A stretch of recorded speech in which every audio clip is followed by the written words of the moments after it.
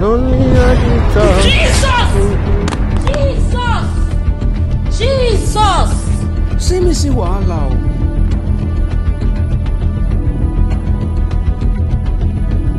Hello? My color? My spec? Hello? Hello, fine girl. Hello, I'm talking to you. How are you doing? My name is Epima. And you? Hello? Actually, I know you have heard this before, but I want to say this again.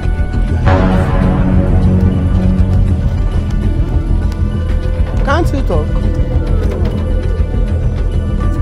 This man!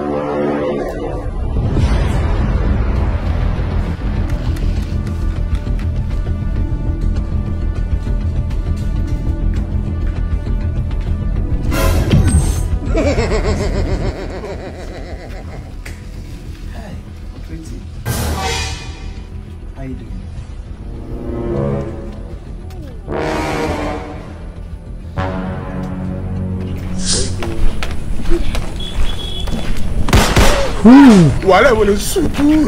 Hi, fine girl. What's up? How you doing? So you're just chilling good? Talking to you, wow. Girl of my color.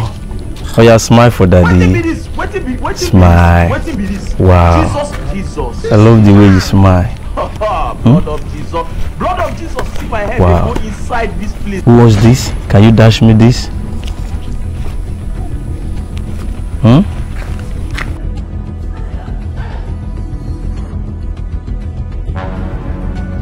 Can you dash me this? Hello? Fine girl. Yes! This man!